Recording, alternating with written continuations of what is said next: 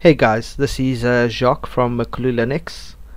I'm bringing you another update on the KDE version that I'm currently working on. It's I've made quite a lot of progress in the last few versions. I'm getting very close to release now, or release quality.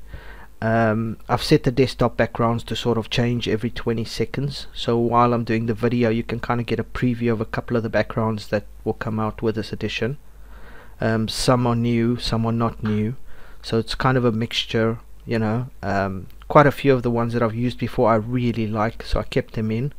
I see no point in removing them, and of course I found a couple of really nice new ones that I've also included, so just like kind of keep an eye on that in the background.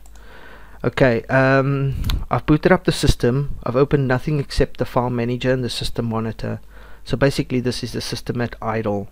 Now the previous edition was using around 650 to 680 megs of RAM, which is normal for KDE. Most KDEs I've tried have usually used between about 600 and 700 megs of RAM.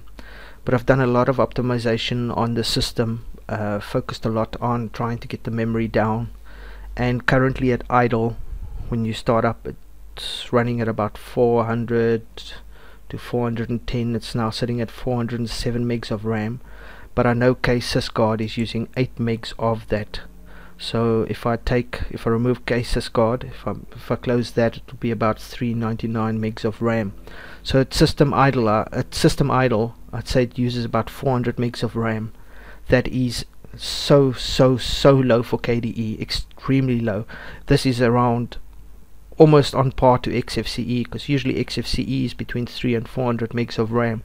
So I've got this KDE version running at the same memory usage, or roughly the same memory usage as an XFCE system. It's almost unheard of for KDE, and so smooth and fast as well. You won't believe this. This is inside a VirtualBox, by the way. So that's first thing I wanted to just speak about, because I noticed some of the guys in chat was asking about memory usage, and I said I'd show it in one of the follow-up videos, which is basically this video. So with that out of the way, I want to focus a little bit also on some of the other changes. Now of course a lot of the changes were on the back end, so I can't show everything, but the ones I can show I will. I've been concentrating a lot, obviously, more on the themes as well, because I know that one of the major focus on this edition is going to be how pretty it is, and you know, looks and so forth. I mean, that's obviously going to be pointed out, because that's probably the first thing people are going to see. I've done some more work on the theme. Actually, if you actually look at the border theme and you've been following the videos and you kind of been watching them a lot, you'll notice that this border background, I've been changing that slightly. It's a much more clearer now. It was sort of a dirty transparent before, but only slightly more than now. It sort of had more of a white glass kind of a look to it. It's got a much more crystallized look to it now. You know, with the top border, that little border line used to be like white in color. It's now more of a, almost got a blue touch to it, you know, so it's almost like a light blue white kind of touch to it. And as I said, this background is more sort of crystal. So yeah, so I've done a bit more work on the border theme. I'm happy with the actual theme itself, the oxygen theme, so I haven't touched much of that. I have included quite a few more emerald themes. There's currently 91 emerald themes, so even if the users don't want to make new themes, or don't know how, or you know, don't have the time for it, they have 91 themes at their fingers that they can play with. I've also included the themes that came with version 6, I think it was. Let me just find it here. There was the default one from version 6, or the 6 series. There it is. I've included that on the system. I don't know if the guys remember that. The XFCE and the Mate versions had this theme previously. I have included it with a whole bunch of other themes, so users can play with these as well. So there's quite a lot of themes included here, 91 in total, so that is a lot. Okay, so there's plenty themes for users to muck around with.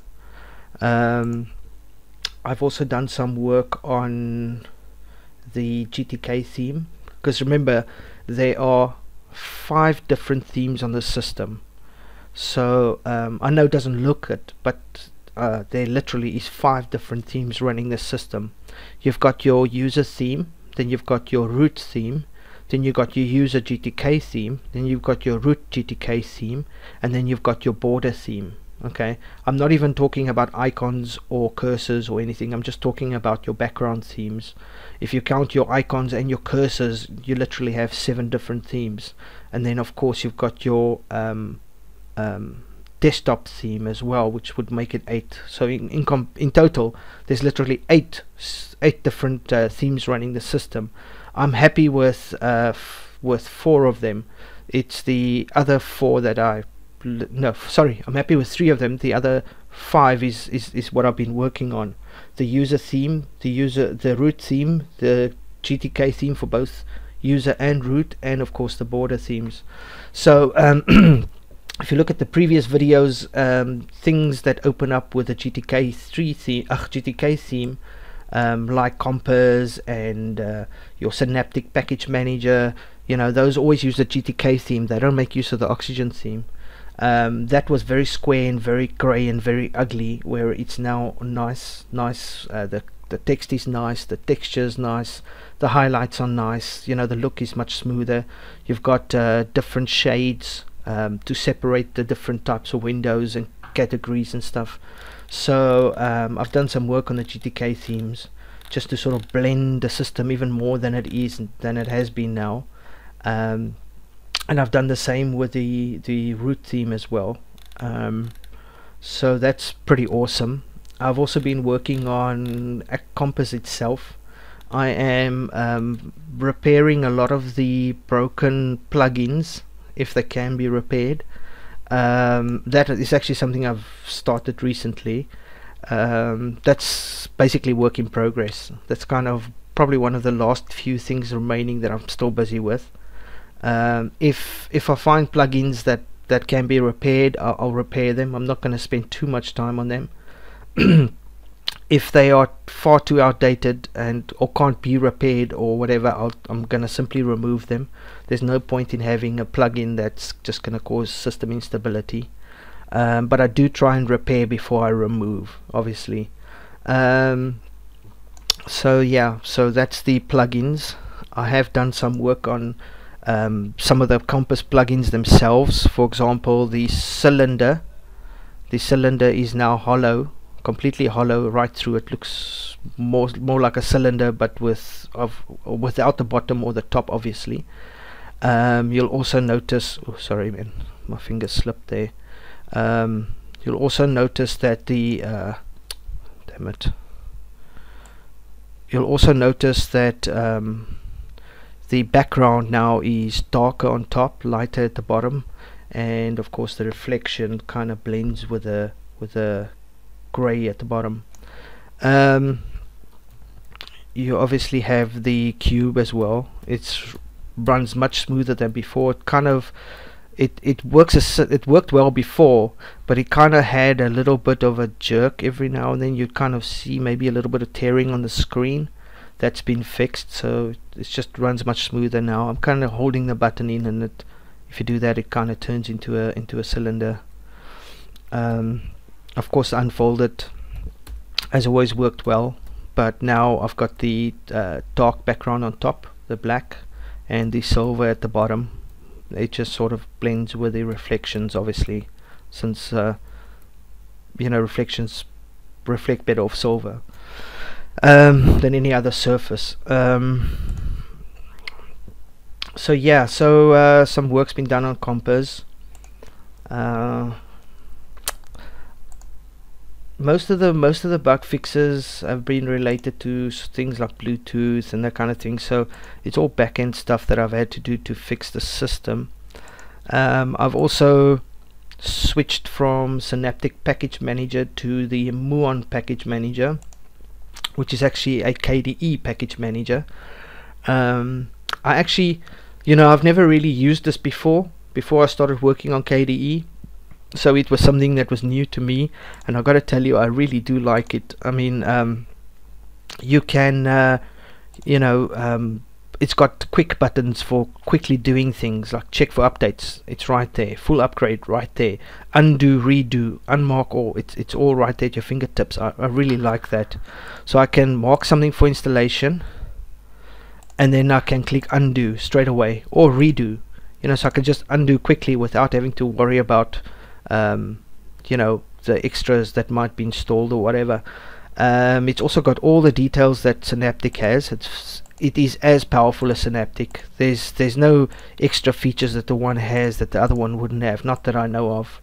So that's pretty damn cool. I'm going to, the power came on. I'm not sure whether the net's connected to this virtual machine though, because usually not. Let me just try something. I just want to see if I can open up something here, and if it will. No, it won't. Yeah, I'm probably gonna have to reboot this virtual machine for that to work. Okay, so I actually really wanted to show you the changes on that, but it's fine.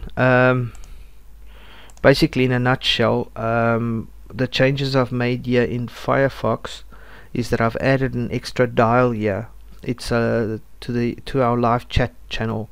If you actually open up a home page, in the bottom right hand corner you get a little chat applet, and if you click on it you can sort of leave a message which is live, and the people can actually chat to each other live, because anything you type there immediately shows up in that little chat box. And if somebody else that's currently on the website, they type a message that everybody can see, this little tab here will actually make that little chat sort of full screen. So you can actually enter the channel and sit there and chat like you would in any normal chat channel, and anybody who's in this little live chat, or anybody who's currently browsing the website, would then see everything. So you can quickly get help there. Users can chat among each other about any topic or whatever.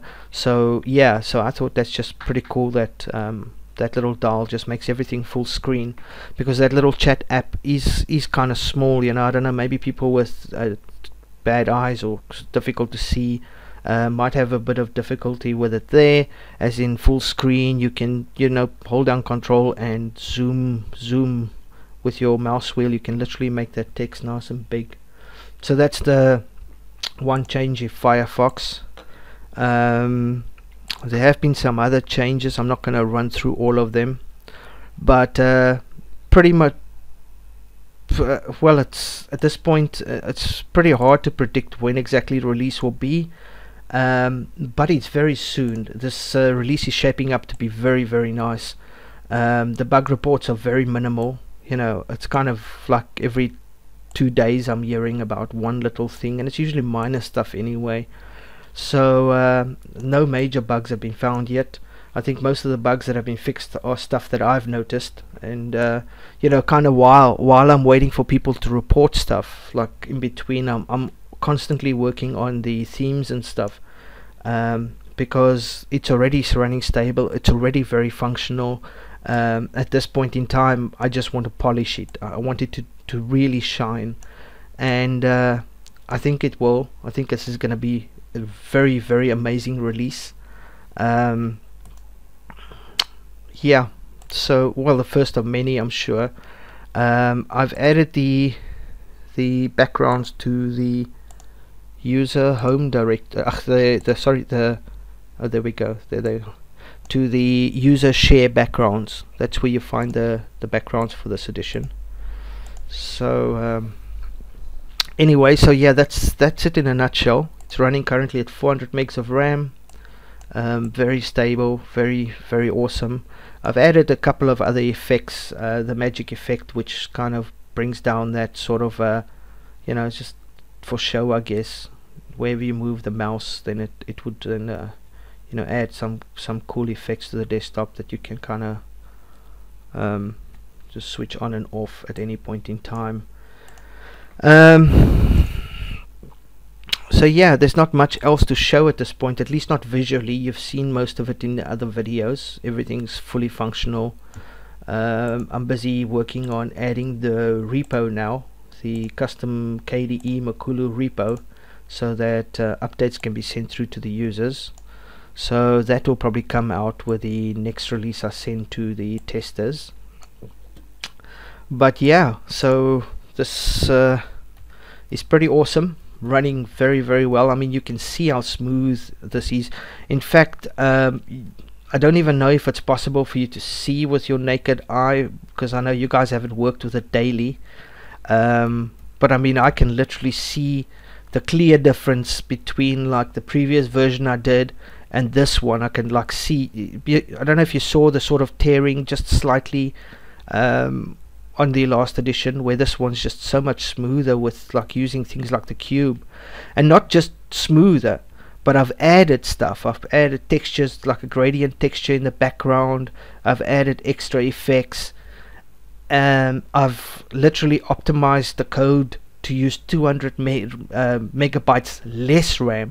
And then on top of that, I've still achieved the smoothness where I can literally just, you know, kind of I mean, you know, just look at that. That's smooth. And this is, remember, always keep in mind, I'm not on actual hardware. I'm in VirtualBox here, you know. So this is on virtual hardware. This is very pretty. So yeah, so in a nutshell, that's MakuluLinux. That's the update. Not really much to show at this point in time. I just wanted to update the users on what's going on and where this release is. Basically, it's in its final stages. Yeah, I'll probably make a nice long video, or maybe a short video, I don't know, just before release, or when I actually announce release, so that, you know, users can see and know exactly what's going on. I think there might be one more release after this one to testers, and then it would probably be ready for release in maybe the next week or two. I don't know. It really just depends on anything else that we find that's maybe not functional or whatever. But clearly I must be doing something right. 400 megs of RAM, KDE, almost unheard of, and running as smooth as a baby's bottom, and super fast. I mean, this is like super fast. Virtual desktops in 3D mode. Seriously, I dare anybody to do better. So yeah, this is Jacques from MakuluLinux. I will chat to you guys soon.